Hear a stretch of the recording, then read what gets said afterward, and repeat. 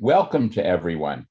I am John Hornick of the Amherst Affordable Housing Advocacy Coalition and also chair of the Amherst Municipal Affordable Housing Trust.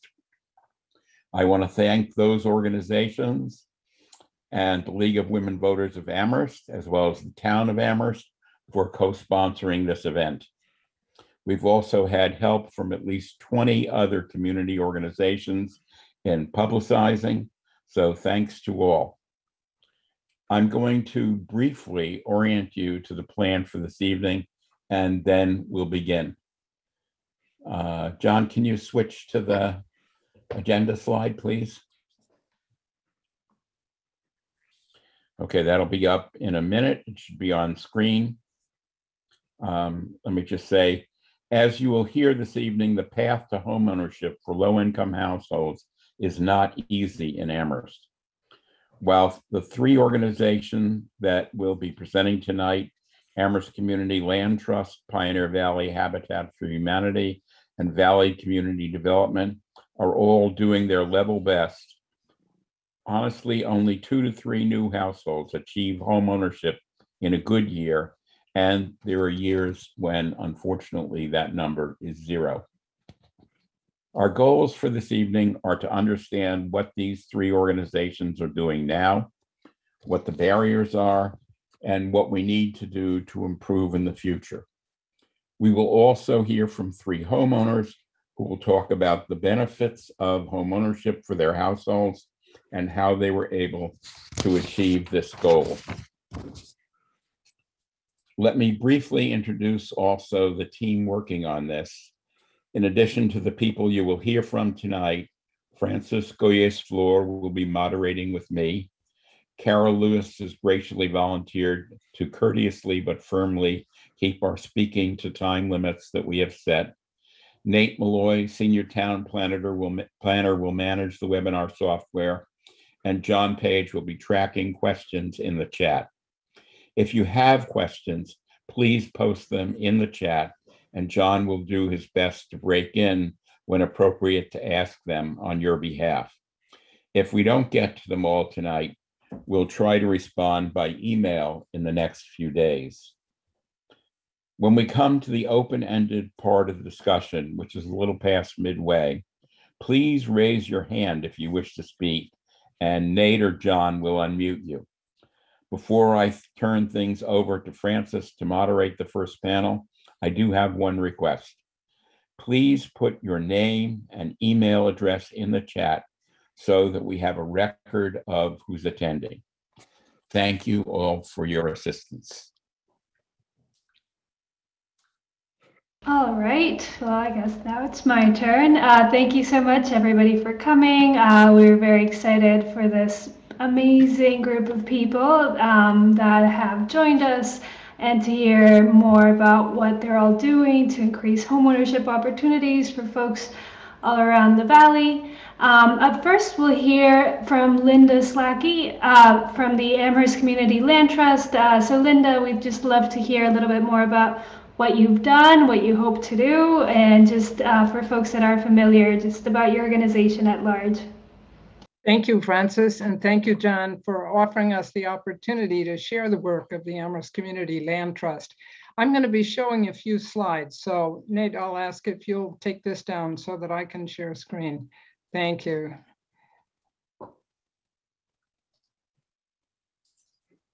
There we go.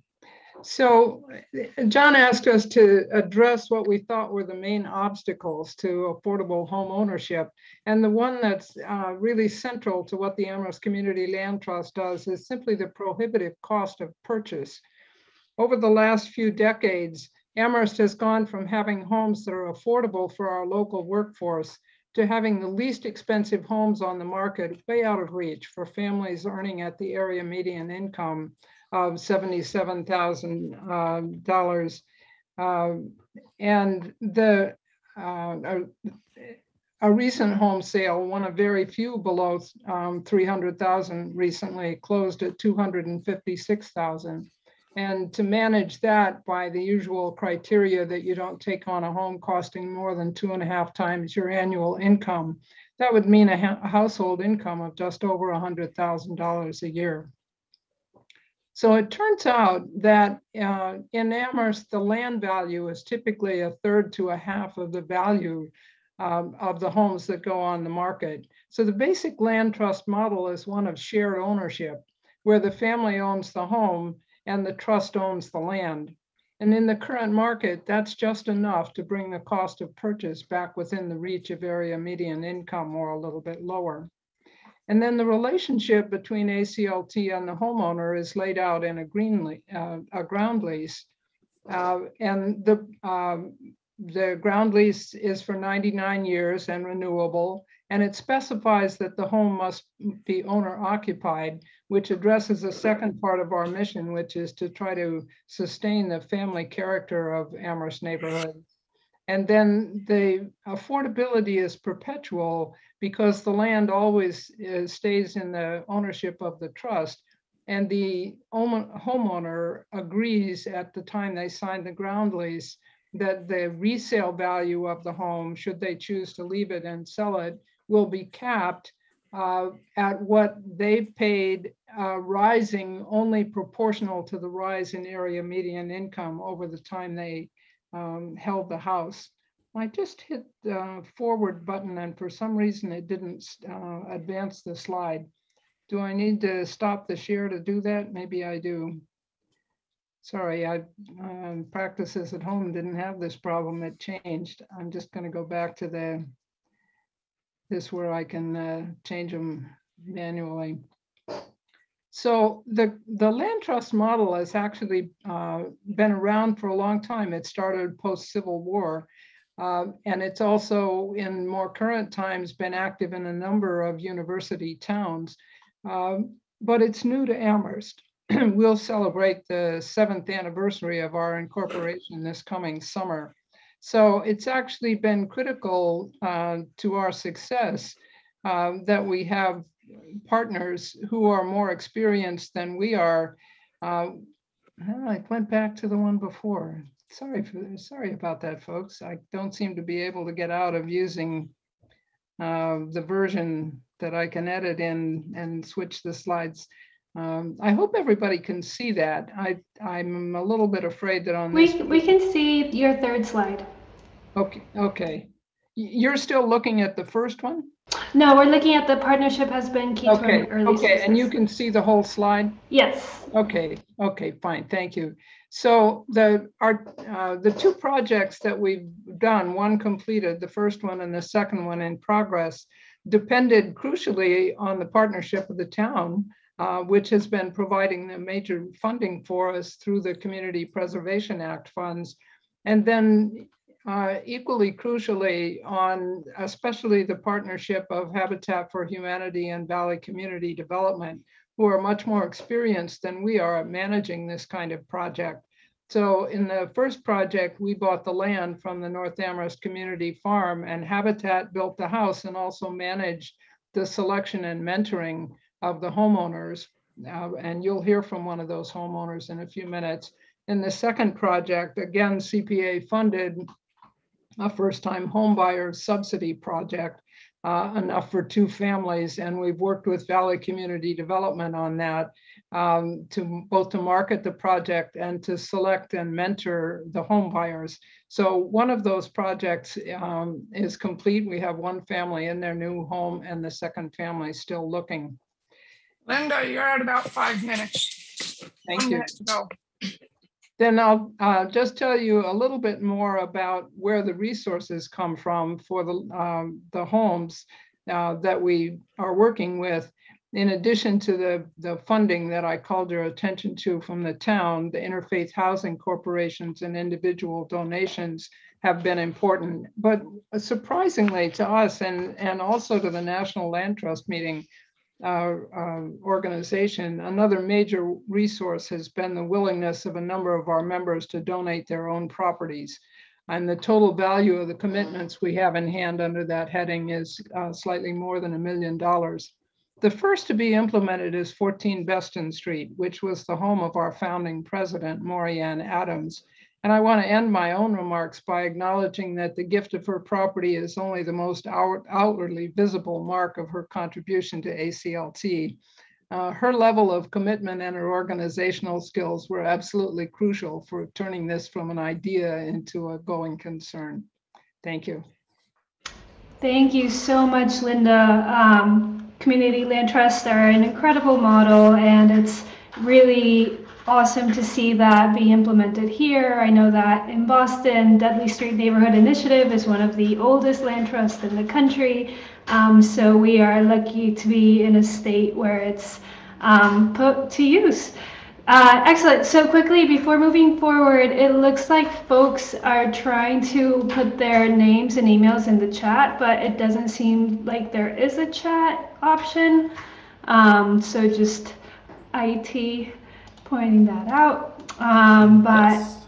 Yeah, thanks. awesome. Yeah, no, I'm looking. I think this is Nate. I think the way the town's Zoom format, I'm not finding a chat based on the Zoom information. It should be available, but I'm not seeing it as an option. So I'm still looking. Right, well, we'll think about what to do about that. But moving right along, I would love to hear from Pioneer Valley Habitat for Humanity, Megan, McDonough. We are very excited to hear from you. So the floor is yours. Thank you. So Pioneer Valley Habitat for Humanity builds homes in both Franklin and Hampshire counties. We're an affiliate of Habitat for Humanity International, but we're a local nonprofit organization here in the Valley. We see the work we do with homeownership as breaking the cycle of poverty for people. It's a generational change that can be made by moving towards homeownership. There have been studies that show that homeownership leads to increases in graduation rates, better health for children, net family wealth. It also is something that's really, this quote from back in 2007 about a safe, affordable home being like a vaccine, I think is something that is very poignant today as we have been experiencing what it's like to shelter in place. So we have built 46 homes since 1989. And it's 12 of those have been in Amherst. Amherst, the town, has been a great partner in that. And we really couldn't do it without all of these partnerships, because the way that we build homes is with the community. These are old pictures. We don't have big crowds like that out there today. But there have been thousands of hours of sweat equity contributed to our homes. From community members, from the future homeowners themselves. And that is something that just is unique, I think, to the Habitat model, is that this is a picture of one of our homeowners, and they lift the hammers themselves. All of our homeowners must demonstrate that they have a housing need, an ability to pay an affordable mortgage, and a willingness to partner with us in the construction process. Right now, we are finishing houses in Shutesbury and in Northampton, 2 single-family homes that should be finished later this spring. We are planning for breaking ground on 2 houses in Pelham, right near the Amherst town line. The application deadline for these 2 homes was just a couple of weeks ago. And we had over 50 applications for these 2 houses in Pelham. So there's a really strong desire to live in this area. And we, it's pretty amazing to think of how many people took. Our application's not simple. It's a mortgage application. You have to provide a lot of documentation. A lot of effort went into these applications. Sometimes people in the community think that we give away homes for free. And what we actually do is we sell newly constructed homes to people with low incomes. We work with them on accessing affordable mortgage products, or we offer the mortgage ourselves, and that's part of that solution. That eligibility includes an ability to pay the affordable mortgage, but they also do sweat equity and work on building the house. These were the income guidelines for our most recent project in Pelham. I think that when people talk about affordable home ownership, people don't know if is this for me or is this for someone else? And I think that's it's a pretty narrow window of people we're looking for. It's people who have a stable income. So they have a minimum income of $29,000 a year, but they're under a maximum income, which is 60% of the area median income here, which for a family of 4 would be about $51,000. So think about who earns somewhere between $30,000 and $50,000 per year. A lot of our homeowners are single parents. I think that's an aspect of not having 2 incomes is really difficult to make that switch towards home ownership.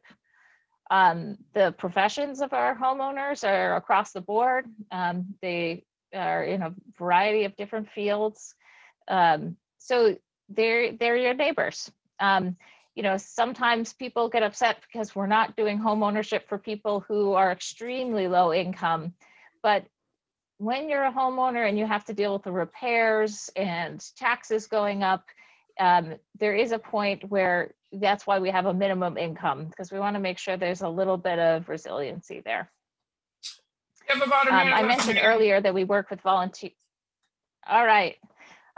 Well, we love our volunteers. We've been have to limit them due to COVID-19. So we have small groups right now.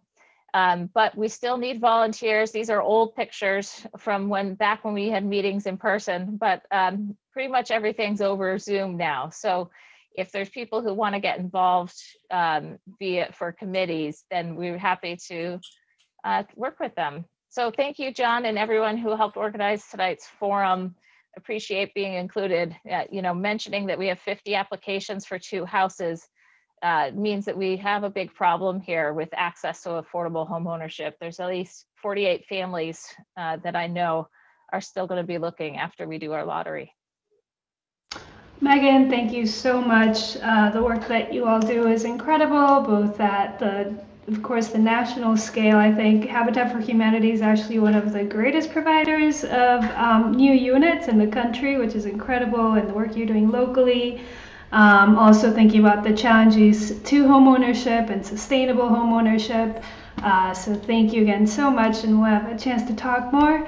Up next we have Jane. Jane, your last name I may butcher, Jane Lochler, from Valley Community Development. Please welcome. Thank you so much, Francis. Thank you, John, for organizing this event tonight. It's a great conversation, and Valley is proud to be a part of it. I think Megan ended on a really good point there, to have 50 people apply and to know that 48 of them are still going to be looking. I think that, let me say a little bit about Valley. I could not get my PowerPoint up, so I'm just going to speak. But Valley historically has developed both single family and multifamily homes. Currently, we own and manage 80 affordable multifamily homes and partner with some projects that are in completion and operating another 136 units. But historically, we've developed 280 units of single family and multifamily housing for primarily low income families. Our homeowner program is Donna Cabana is our homeowner program coordinator. She's fabulous. She's been doing this for a long time, and she does a great job of connecting not only with her clients who come to us for services, thank you, Megan, but also with our community partners, and really just has her finger on the pulse of what's happening. And she has really great creative thinking about what needs to happen to really resolve the issues that we're talking about tonight. Because in this region, she just struggles to find the people who come to her who can have the income to support a mortgage and are income qualified, and then cannot find the housing that in this market that they can afford. So programs like the Land Trust, what a boon that we've been able to place one family in one of those units, and we'll be doing another. I would say that, we also have down payment assistance programs that come through CDBG funds or CPA funds. One of the struggles that we see there is that we can have real estate agents who kind of dissuade people from using it. They kind of want easy transactions.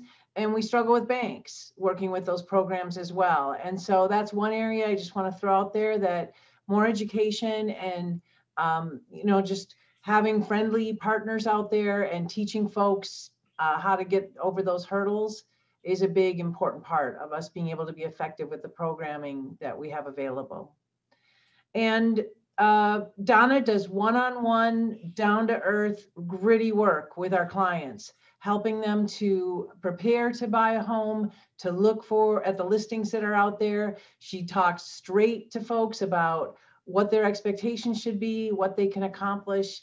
And I think that working with this clientele, it's very important that we've got a good connection of understanding those realities.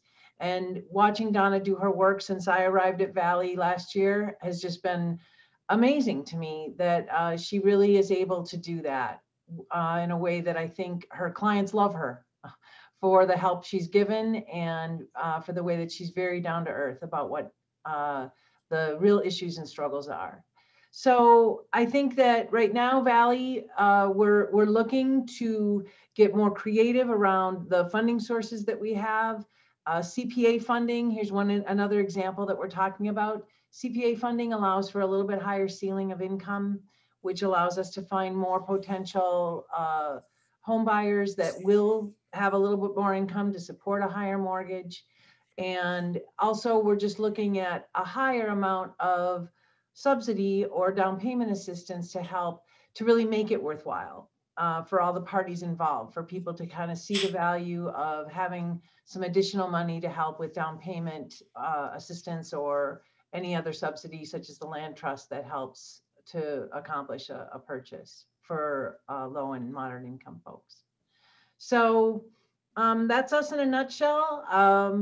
I didn't give the whole picture of Valley, but we are developing affordable multifamily units. We have a pipeline that's active, and we also do small business counseling assistance to low and moderate income. And our mission statement is to empower underserved populations in the region. And I don't know what can do that more than providing some folks access to home ownership. It's a huge opportunity for people to build wealth and stability in their lives. So we look forward to this conversation and continuing to work with all of you. Wonderful, Jane. Thank you so much. Excellent. And I think, if I'm not mistaken, we also have some folks from Wayfinders in the room. Oh, and we have an echo. Okay, so we have Mel and Tuna and Zeli Tejada on assisting renters to become homeowners. So you guys have the floor now. Thank you, Francis. My name is Sally. I am the property manager of Olympia Oaks and Butternut Farms in Amherst, Mass. I have with us is Mel Tuna. He's the Vice President of Property and Asset Management, and Faith William, who is the Senior Vice President of Property and Asset Management, here with us. I want to thank you guys for the invitation. This is a great discussion. I do have a few families in our portfolio in Amherst that have purchased homes within the last 12 months. I have about 6 families, which is great. One of those families purchased in Amherst, the other ones have purchased in the surrounding areas. We have brought over to our community members programs to assist them on how to budget, financial literacy, and first-time home buyers courses. And part of that is also through Wayfinders. Wayfinders has that line of business where we could bring them over to our community rooms and give our tenants that opportunity. While we have done that, because of COVID, we have limited our usage of our community room, but we're looking to bring in those resources back to our tenants, maybe online, so they could have the opportunity to meet their goals. And it's very important to acknowledge that the reason why these tenants have been able to move forward and set their goals is because of their live on affordable housing. And this has given them the opportunity to be able to set budgets or set goals by being in properties where they are actually paying 60% of the area median income or less. And I'm gonna pass it on to Melon Tuna so he could talk more about the affordability. Thank you, Sally.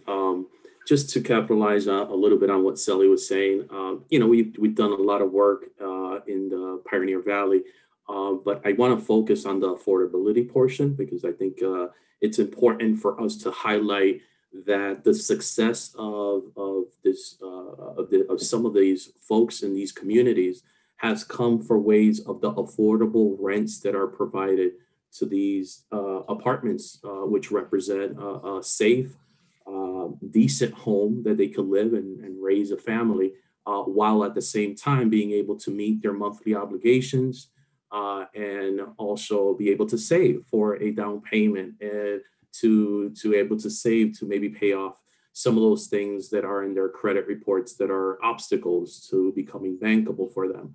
So these are the things that a family living in some of the affordable housings that we own. We own and manage two in Olympia, one at 85 Olympia Drive called Olympia Oaks. That's 42 units of affordable housing. And then we have 27 units on 12 Low Meadow Drive, also in Amherst, called Butternut Farms. And so I won't mention some of the other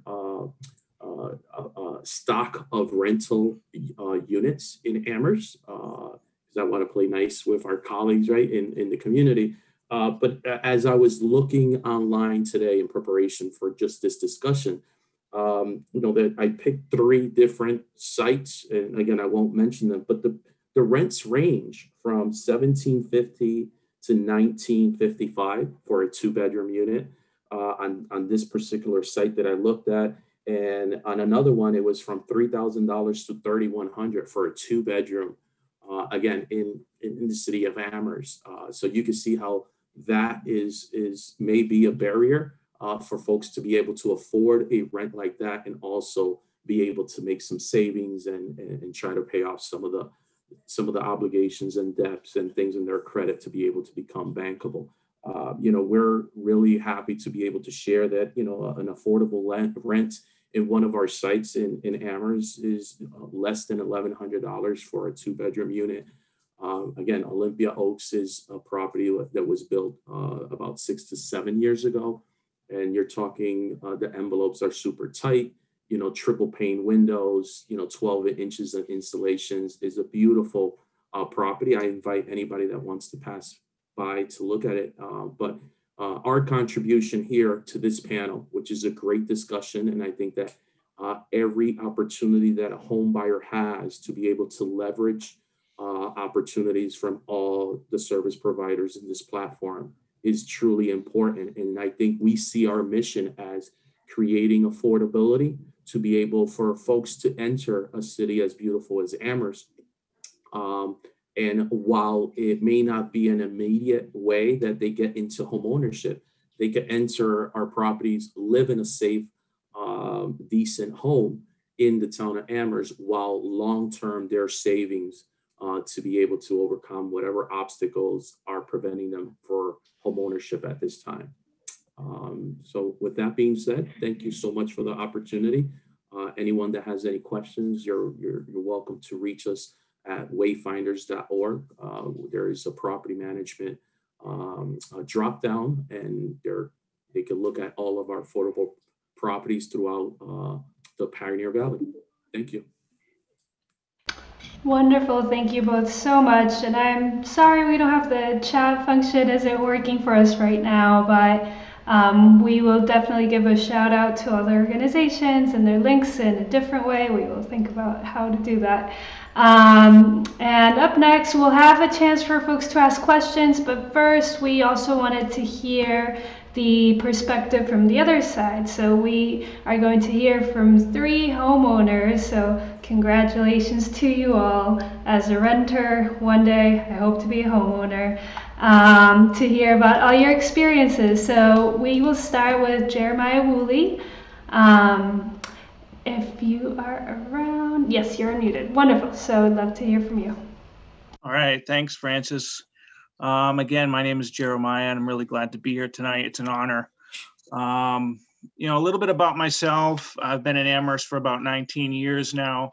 I moved from eastern part of the state to UMass Amherst, and I just haven't left. So I love the area. I do miss the ocean, but I love the mountains too. So, and I work in public transit, Pioneer Valley Transit, as a bus operator, and I'm a graduate from UMass. And, so I wouldn't be here today in my shoes if it wasn't for the generosity of Maureen Adams, and Linda Slakey did mention her earlier. I almost was tearing up because, we had about a 14-year relationship. I've been living in the studio apartment for about 14 years. Helping out. It started with just gardening, and then it moved into sort of care, shopping and helping. And, she did pass in October. So it's been challenging. So now I have a house, and so Maureen did gift the house to ACLT. And with the house came a person, which is me. So ACLT gets to have me part of their donation. And it's really been a blessing. So this is really all new to me. I learned about ACLT. I just knew the 4 letters about 5 or 6 years ago when it was starting. Maureen mentioned him, so I remember in the pioneering days when it started. But now I'm in it, and it's scary at the same time because it's all new. But ACLT has been terrific, So let's see. Part of my arrangement now is, as Linda mentioned, ACLT it's part of land versus the house. So I have a life right to live in the home, and if I ever do choose to leave, when I do, I can't resell at the value. The house would be resold affordably.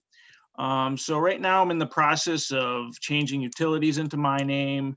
Electric. So this is all new. I've been living in the home, but I haven't had to deal with the finances part, and that's a new thing for me. So it's learning new skills of the financing part of ownership. I do know the house pretty well, which is a good thing. So right now it's definitely in a big transition for me. And part of the ACLT, they're not really, at first I'm like, I really didn't know if I wanted to be part of this whole thing, but it turns out it's actually, it's a neat process. They're not really at the end of the street watching everything go around. It's part of it is quiet and enjoyment living. And I'm also an active member and a resident of the ACLT, which is, we have a meeting once a month. So that's been new for me in the last few months.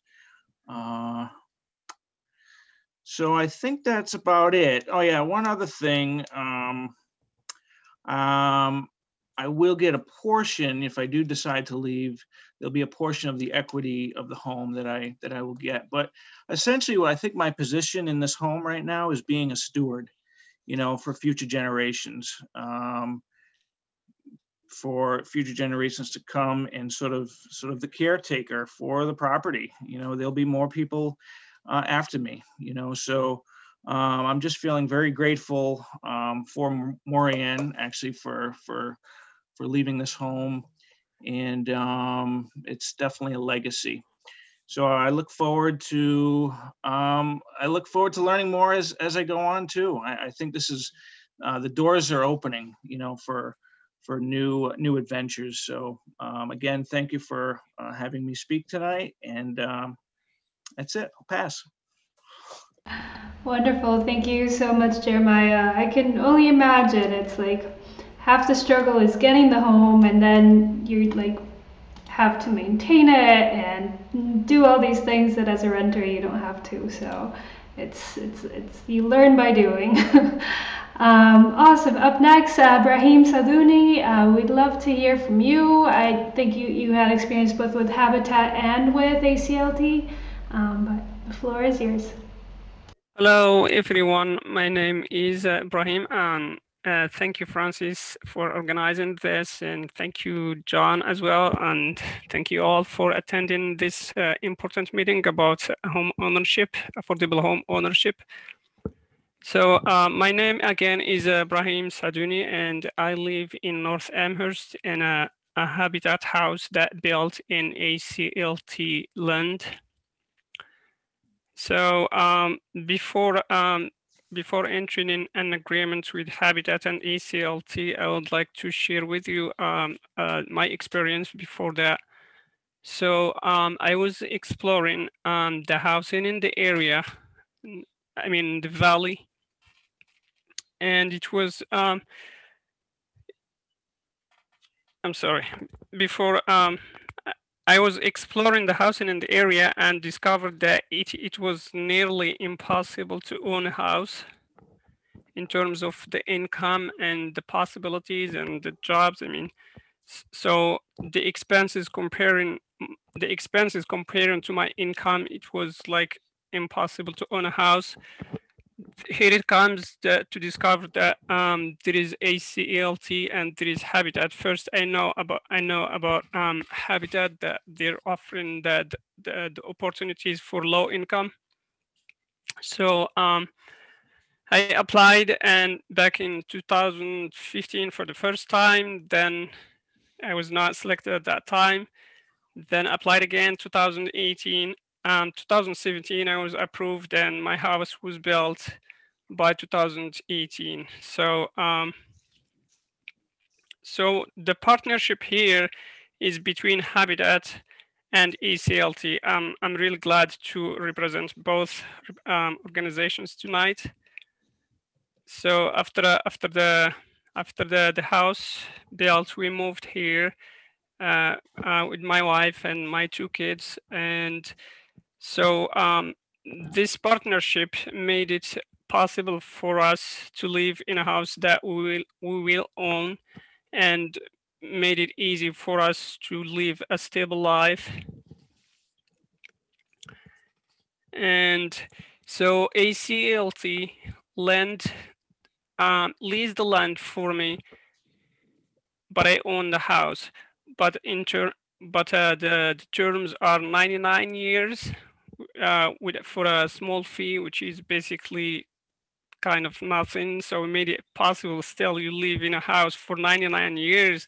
Who knows if even my kids will be here in 99 years? So it's basically you're owning the house and the land. So thank you for this partnership. We hope that we see more opportunities like this, that the partnership between the more organizations who knows ACLT, Habitat, and Valley CDC, and to create more opportunities for low income people to own their houses. I mean, to make that for them to I don't know. I'm sorry. For the low incomers to find opportunities to own their houses for a better life.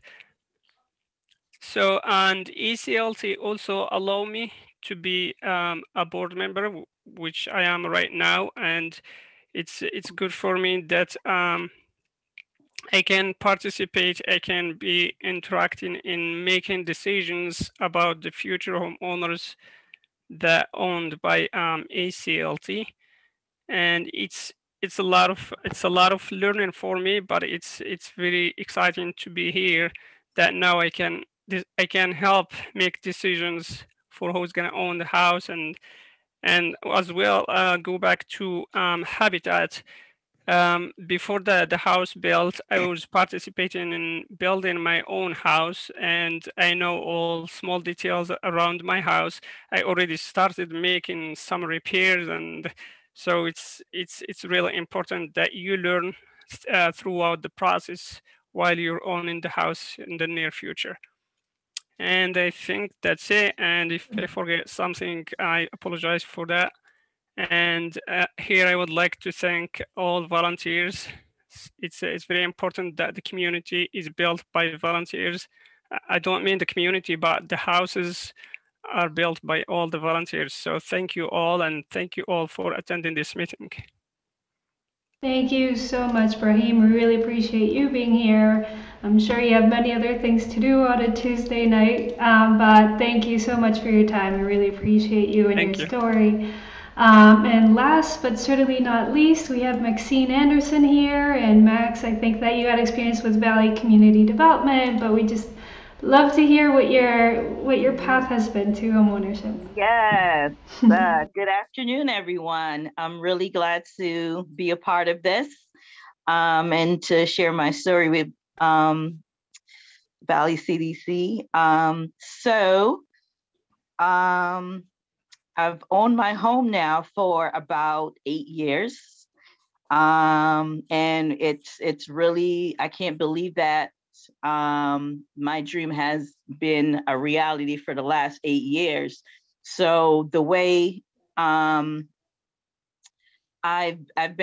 lived in Amherst for close to 20 years. I was a single mom of 2 young children. I was working at UMass. I graduated from UMass. Been living here for a while. My kids, were going to school. And there was no way that I thought I could own a home in Amherst. No way with my income. Even though I was making decent income, there was no way I could own a home. But I was paying, the rent that I was paying was also market rent as well, which was not affordable. I wasn't paying affordable rent because it's pretty expensive to live in this area. And I was thinking to myself, I was like, my dream is to own my home. And so I was living at an apartment. I was like, the next time I move, I'm moving into my house. And that was my dream. And I started saving. I've always been a saver, but my credit wasn't that great. And I would start to working on my credit, but there was things that I had no idea about how to work on my credit. And I started the process, kind of looking around, trying to find a realtor and everything. Went to a bank and my credit wasn't that great. So of course they turned me down. They weren't able to help me. So I started doing my research, and luckily I came across Valley CDC and this incredible agency that really helped me. And that's when I met the incredible Donna Cabana, who pretty much took me by the hand and walked me through the process. She went over my budget. She pretty much told me all about Valley CDC and how they could help me to become a homeowner. And I just remember how discouraged I was. And I remember I was walking by and I saw her at one of the bank, because I was just turned down by one of the bank. They told me that I would not get the loan.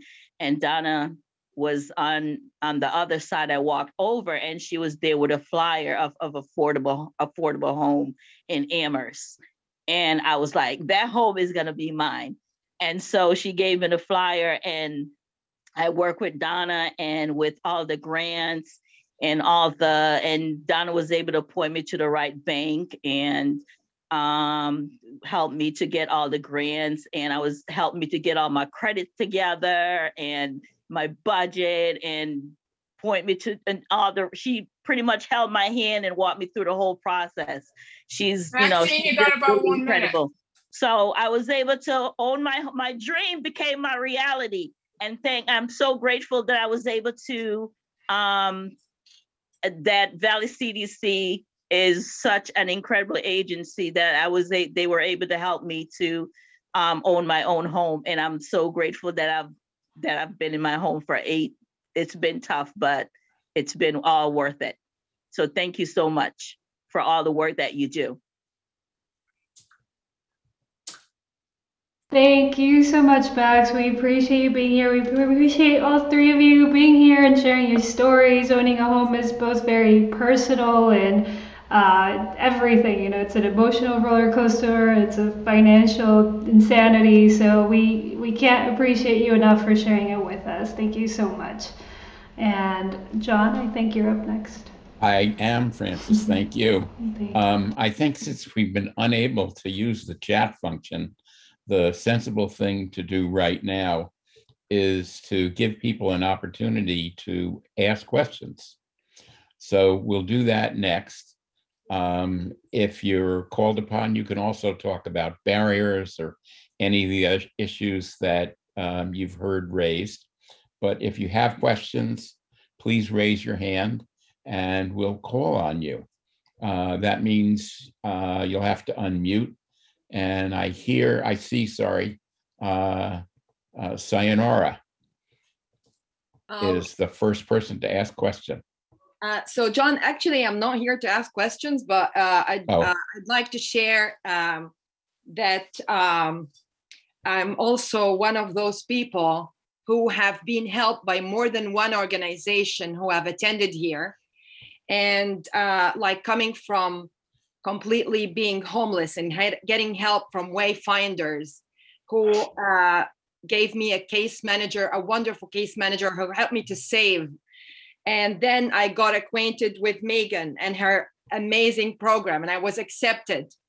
I filled in this application. It took me forever. The minute I gave my application to Megan, she remembers, I bet I cried.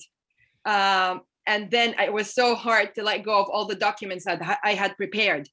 And she advised me to take the first time homeowner workshop. And that helped me because when Julie at the town of Amherst contacted me with the flyer from Valley CDC that they have this house in Amherst, I took sadly let go of the Habitat house and I applied. And Donna Cabana helped me get this house in Amherst that I now live in since 2019. Going from completely a homeless person. Right now, I'm the adult and I'm going to cry. I'm the adult and youth education coordinator at Jewish Family Service of Western Mass. I'm also a PhD student at the University of Amherst at the College of Education.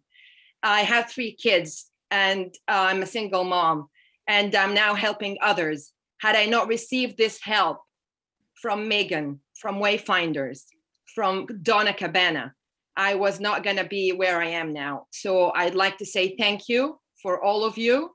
And thank you for allowing me to help others right now from my position. And I don't know what to say, but you've made my life and my kids' life a life. Thank you. Thank you, Sayonara. Great to hear another story.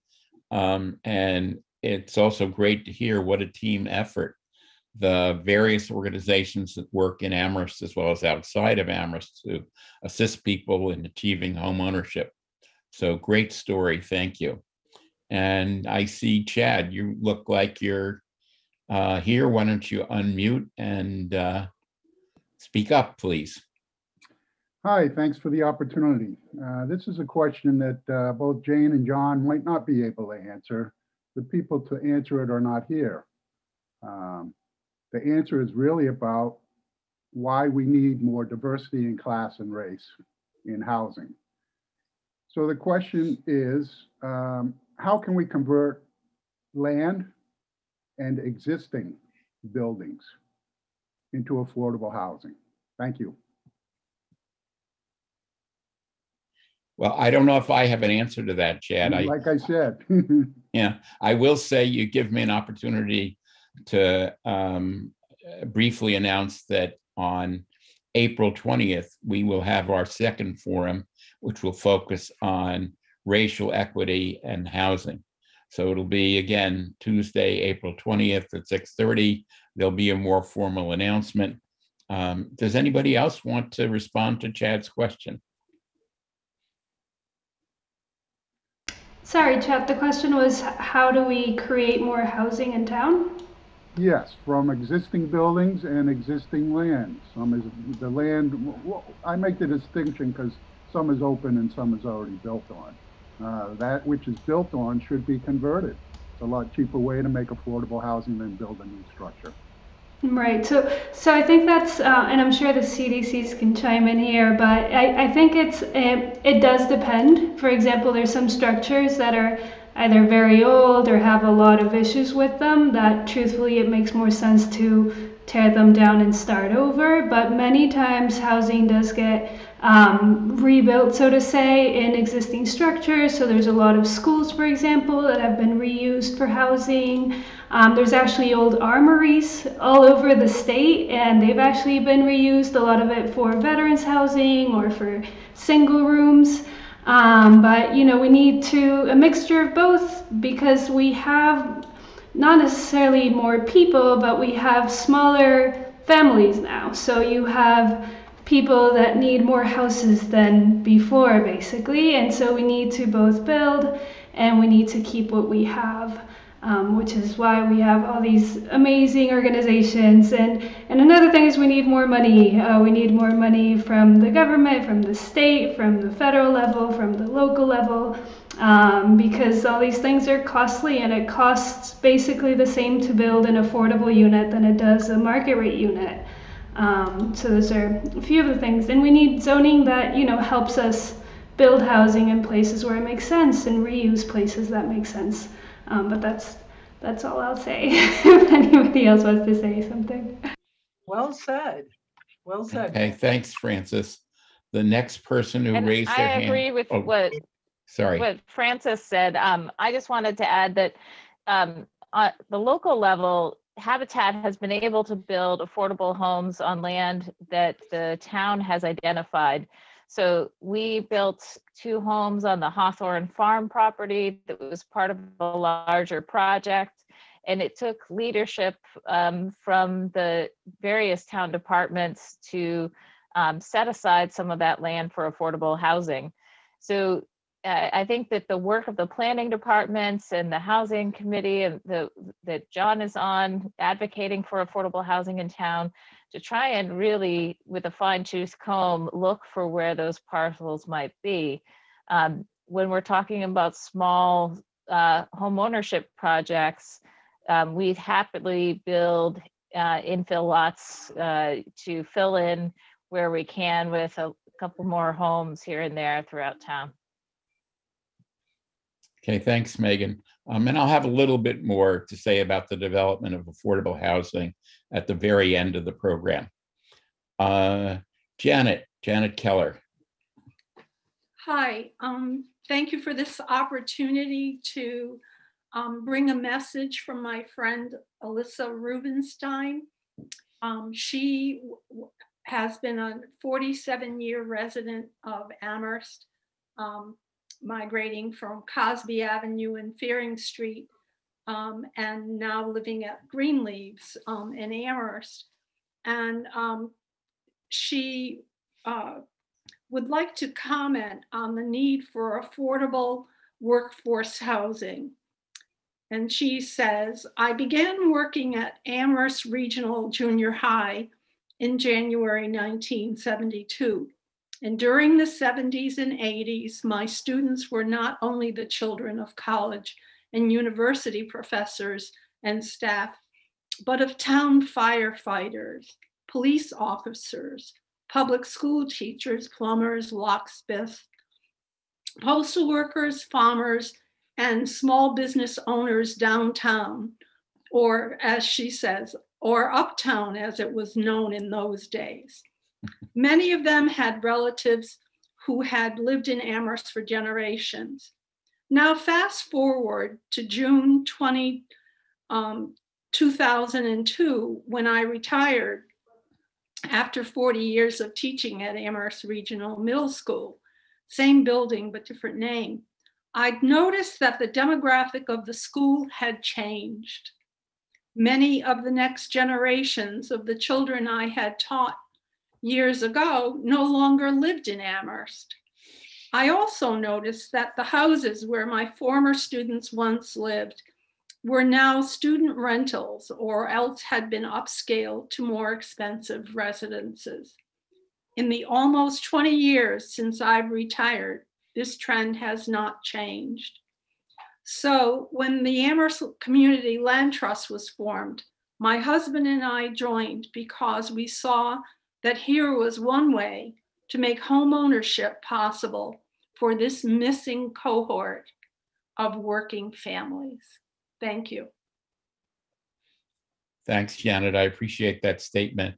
I know I did some work with Pioneer Valley Planning Commission a few years ago, and we saw that there was a huge drop from about the year 2000 to more or less the present of 700 families with children living in Amherst.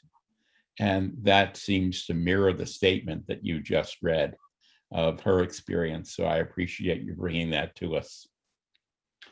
The next person up I have is Julio Alves. Is that right? Yes. Hi, thank you. I'm wondering if anyone has any ideas about how to make home ownership possible for low-income people who make less than the $29,000 that you talked about. I mean, there might be programs, for example, where someone could have a cosigner in the way that many market rate homes get sold. And also, I'm particularly concerned about making home ownership possible for single people or maybe families of two who may have an income below $29,000. I think that it's great that we are doing, that we're providing homes for families, but I would like to also see more opportunities for single people. And I'm wondering if anyone has any ideas. I remember a number of years ago reading about this church in Detroit that was building tiny homes that were very affordable, in which people paid very limited rents and were able to own it after a certain number of years. I'm just wondering if anyone has any ideas about how we can go about doing that. Thank you. Thank you, Julio. I appreciate that question. And I'm looking, I don't see any more people raising their hands. So I think we're going to take this opportunity. I think, sorry, John, I think Megan wanted to respond. Oh, sorry, I didn't see that, Megan. No, I just, Pioneer Valley Habitat for Humanity built a one-bedroom house in Northampton a couple of years ago and sold it to a single individual. So we have been working on diversifying the types of homes we build so that they range from the one bedroom to the more typical 3-bedroom family house. And it's a real challenge to figure out how to get to those lower income groups. So even doing a 1-bedroom house, the infrastructure and land, costs of bringing those things to the house are still significant. Zoning also plays a part in being able to find some place that's a good fit for a small house. We did that 650 square foot house on I think it was about 1/8 or 1/10 of an acre, a very small lot. But I'd love to see in the future clusters of homes like that, where you have more opportunity for shared resources. the challenge with that is you have to have a big enough site to be able to do something like that, and zoning that supports it. And I would definitely lean towards Wayfinders or Valley CDC for more experience providing supportive services. So the project like the one in Detroit that you mentioned, I think was paired with an agency that did supportive services for those people making that big transition. Habitat does a mentorship program, but we don't have ongoing support in place after the homeowners move in. And I think that you need some really more hands-on services to be able to help people through some of those challenges. John, you only have about a little less than a minute left for this section. Okay, thanks, Carol. Well, Kathleen, I see that you have your hand up. Kathleen Anderson, could you join us, please?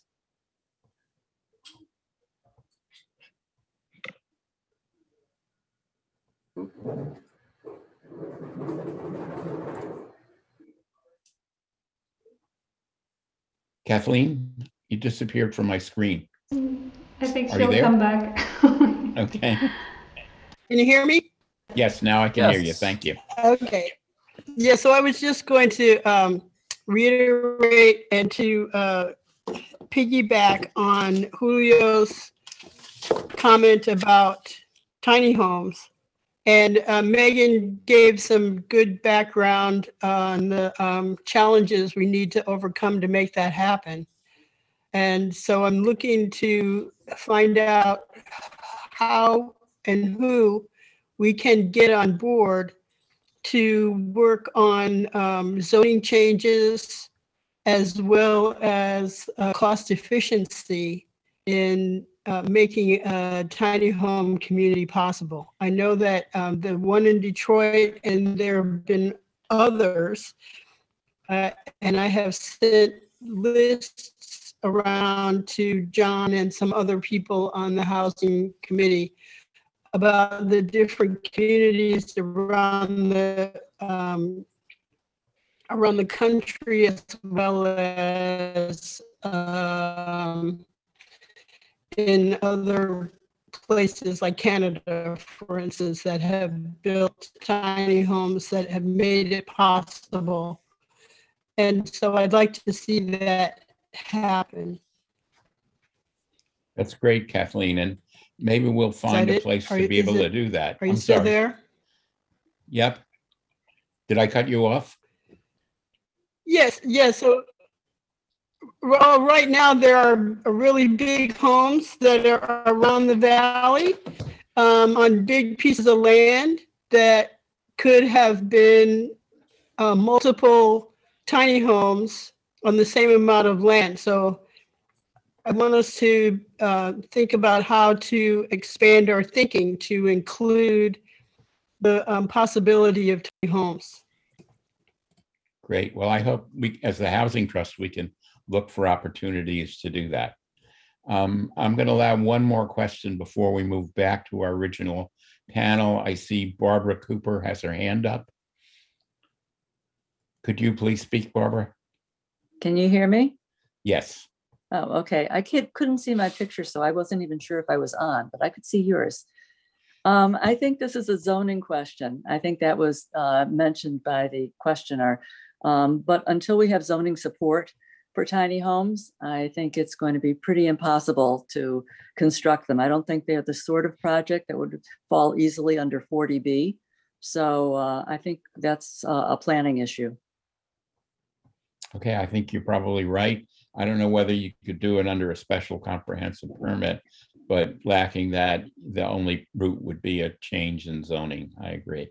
Okay, let me turn it back to our original panel members and ask them what else they think we should be doing as a community, where they would like additional support as an organization so that we can go beyond the relatively small number of new homeowners that we see in Amherst each year. So anyone can jump in from the original panel. John, I'll say something that continues to come up since the pandemic, which is, and that I think our our folks who spoke about their experience, connecting with Donna at a bank, you know, the persistence that it takes that for people to like find a path towards the opportunities that are out there.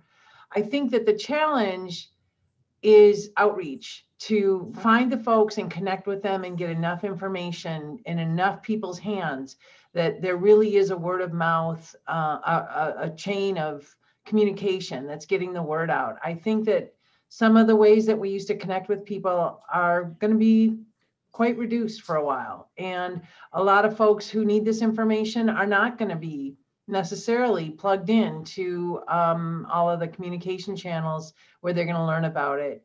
So I think that, you know, raising hopes and having stories be out there that this is possible, you know, to have Maxine talk about her dream becoming a reality. There's a lot of people who feel very defeated when, and we've had a hard time attracting folks to the land trust lottery. And that's one of the things I think we learned there, is that people might not think that it's going to happen for them. And so where there are opportunities, I think those connections are really important.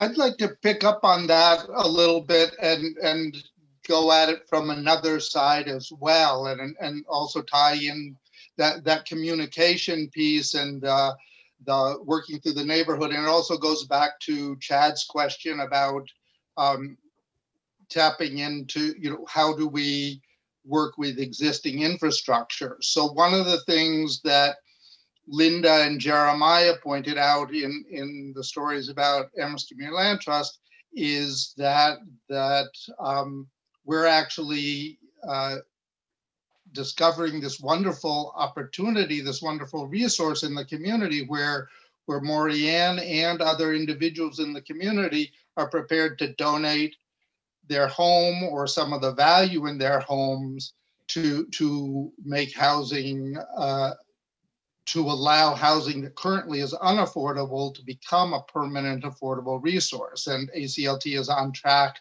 to have at least 4 homes acquired that way. And the kind of networking and meeting people and telling stories that Jane's talking about that's really important for the incoming homeowners or the potential homeowners is equally important for us as we build this resource within our community. So just as Megan was describing how sort of working with the town on finding these infill lots, these pieces of land that can serve housing, we can also work with neighbors, whether an individual may be able, in the best case, to donate their property to ACLT or another organization, or maybe they can just donate their land, or maybe they'll just won't donate, but maybe do a bargain sale and give us first option on their house when they're ready to sell it. So just the fact of not having to compete on the market, even if they can't discount their price, is an opportunity. So this kind of networking that you're talking about, Jane, this kind of getting the word out and letting people know what's possible, and is a great way to capture resources that we have in our community. I can add to that, John. There's one of the ways that I've introduced people to thinking about why to even think about something like the Community Land Trust and a way to frame the problem in terms that make sense to people who've been here a long time. There is a significant demographic in Amherst of people who've been here a long time. And in fact, I would count these days even 20 years as a long time, but many have been here more like 40 or 50. If you ask someone who's been there that long to just reflect personally on what their economic circumstances were when they acquired a home in Amherst, and then do they know what would be the case for someone who tried to come into town in the same circumstances? Could they do the same thing? And if you came here more than 20 years ago, unless you came from substantial wealth, the answer is no. You know, if you came with a good job and could afford a house in Amherst 20 years ago, it's almost certainly the case that somebody starting in the same way you started couldn't afford a house in Amherst. And people, and when I talk to people that way, it often uncovers a sense of loyalty to the town itself, as though the community has a point of view here and they actually have a stake.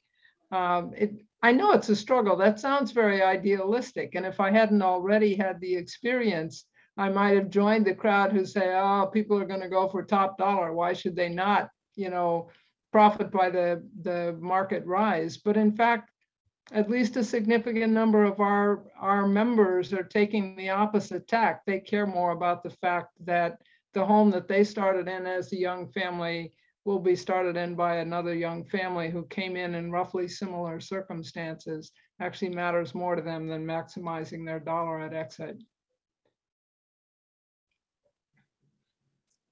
Thank you, Linda.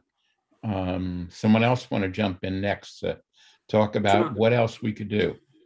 John, I think that I'm just going to put my development hat here on for a second, but as we look at these challenges that we have, it's all a domino effect. And right now, the market is good. We have a healthy market where prices are being driven up. And so what that creates is obviously a barrier for a level of folks that have a income that can't reach those prices.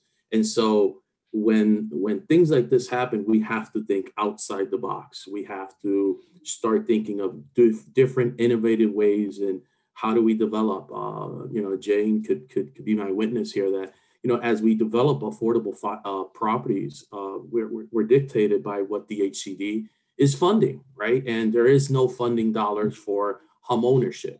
So that makes me think of, okay, this is the box in which we're confined to, and I'm going to think outside of it. And it's maybe the opportunity of partnering up with a developer that could see a piece of land and say, okay, I'm going to develop, 37 houses, and a portion of the proceeds of the equity that you're going to make on those properties, you could put a certain amount, maybe 6 of those properties, that you could put some money into them. So depending on what you build them for, what you could sell them for, then you could take some of that equity and build the 6 that are going to become affordable. These are just examples that you really, as a team, we got to look at what the regulations are, what's out there for, city ordinance and zoning, and seeing who is that developer out there that's developing market rate housing, and maybe not see them as a threat, but given that the market is good right now, how we could approach them and see if they want to partner up with someone like Jane and Valley CDC or any other affordable housing developer in this area to create different ways of looking at opportunities. So that's my 2 cents from my development hat that I like to contribute, and I'll leave you all with that.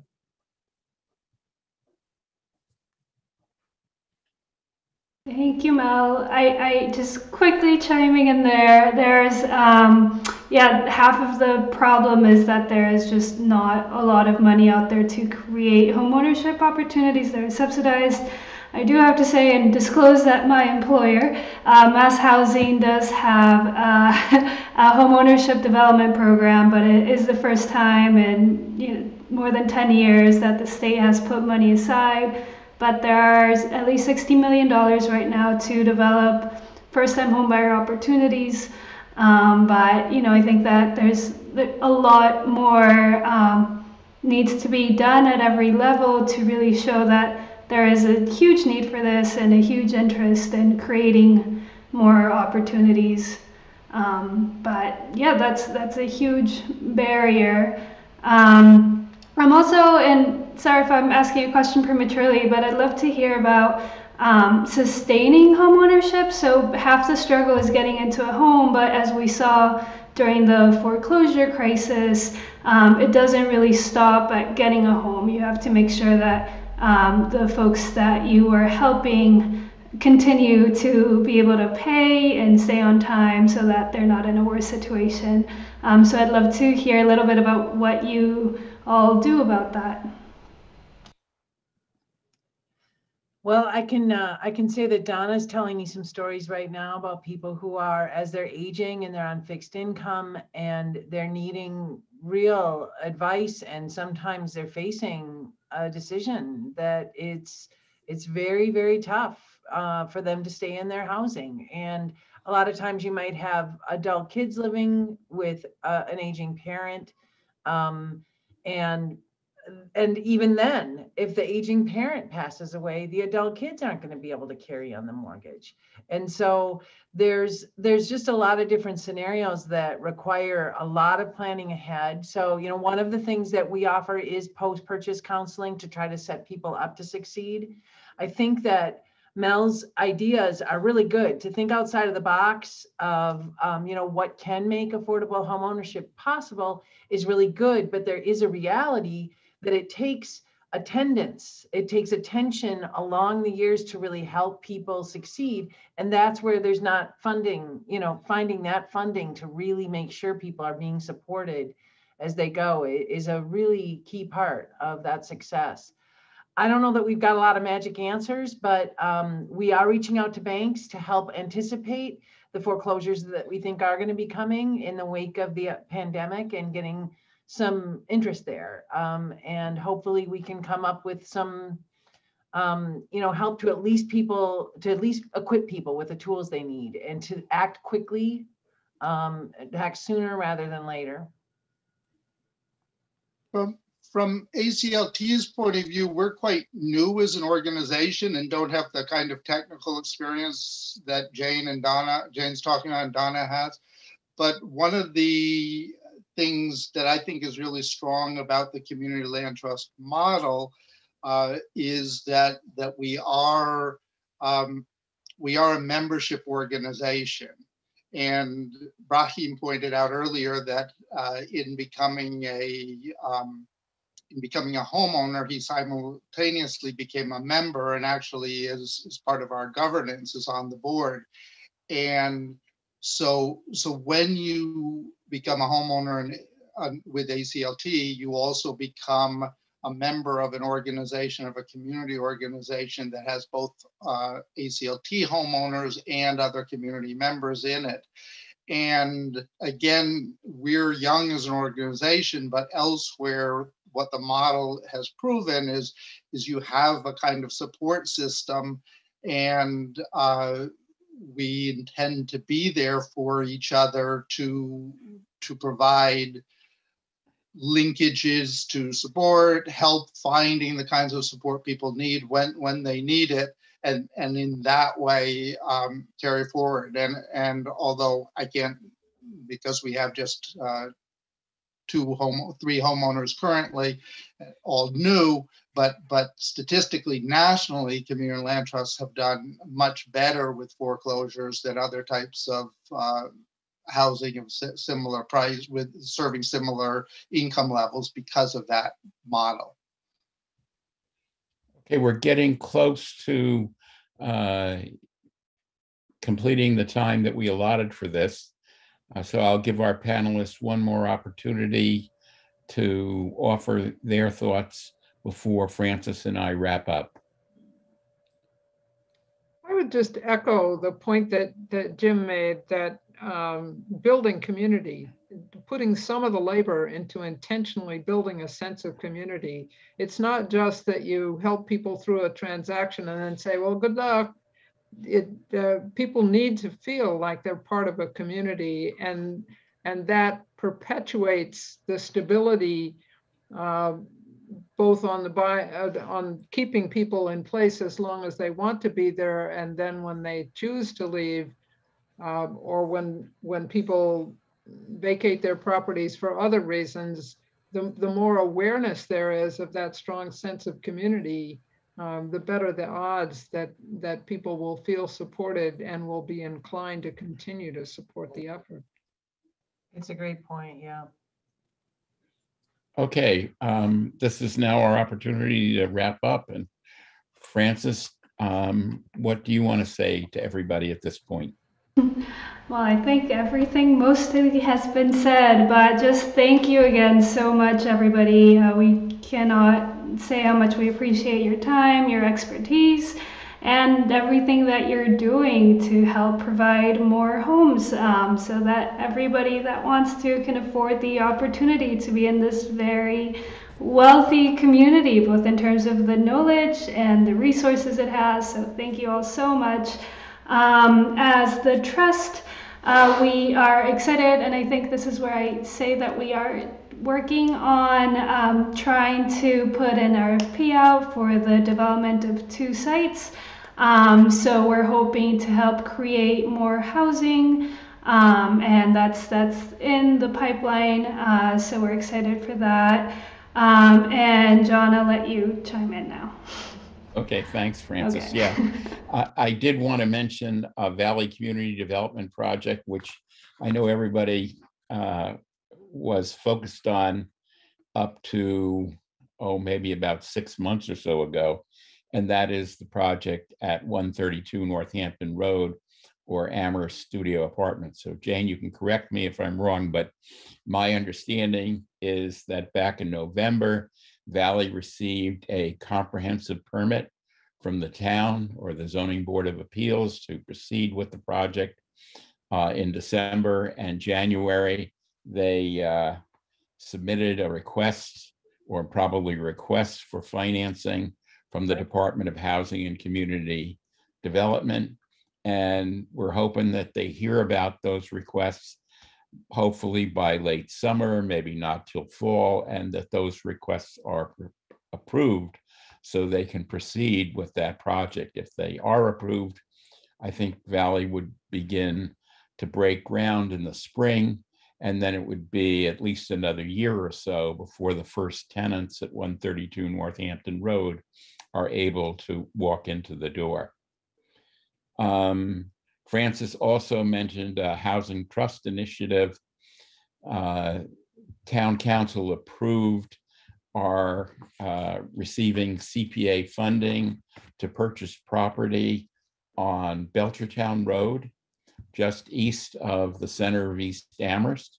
And we're in the process of combining a request for proposals for that piece of property and the property at the old East Street School site into a single project. So we will be looking for a developer. We expect that the Housing Trust will complete its work on the proposal at its next meeting on April 8th. And then we turn it over to Town Hall and the town attorneys, and hopefully within a month or so, we'll see the request for proposal go onto the street. And again, hopefully we have identified a developer by fall, and they can begin that same process that Valley's just been through of developing a request for a comprehensive permit for both sites. Let's see. A couple of other things I wanted to say. I just kind of went over what I considered very good news.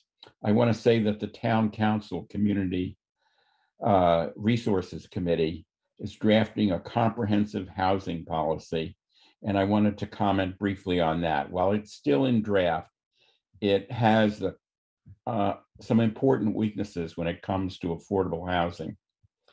There are 51 strategies, and I won't tell you what they are, briefly described in the document thus far.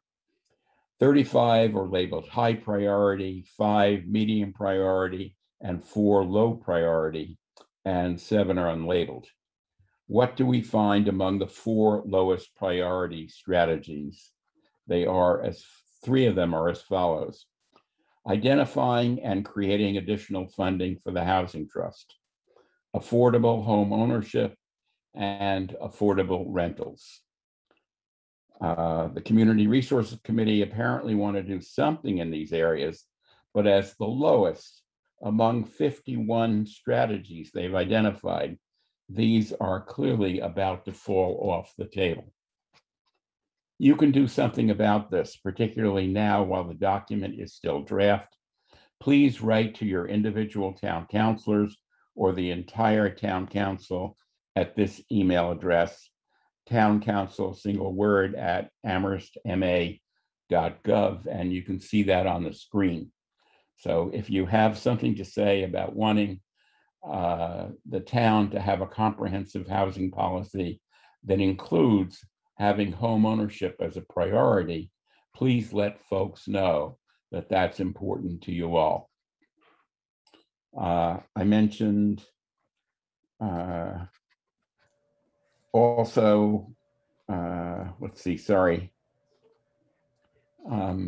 Additional things, and again, we'll update you on these possibilities, but when Pioneer Valley Habitat, Valley Community Development, or the Amherst Community Land Trust request Community Preservation Act funding, it should be approved.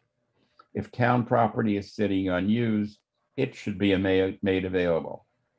If the town follows through on its planned acquisition of the Hickory Ridge Golf Course, the land along West Pomeroy Lane, which is dry, should be allocated to affordable housing. We'll let you know about advocacy opportunities, but please let town council know now that new housing policy should make affordable home ownership a high town priority. We need town council on board if we're going to be able to give these organizations the support they need and see more than a handful of new home ownership opportunities in Amherst every few years. This cannot be the lowest priority in the town's comprehensive housing plan. Okay, time to wrap up. Thank you all for attending tonight's forum. We look forward to seeing and hearing from you all again about a month from now on Tuesday, April 20th, 6:30 p.m., when we are sponsoring a second forum on racial equity in housing.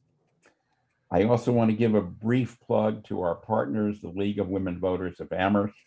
They have developed 2 workshops for persons interested in running for public office on the following 2 Thursday evenings, Thursday, April 8th and Thursday, April 15th. Please go to the League website to register. Good evening, and thanks again for all of your support.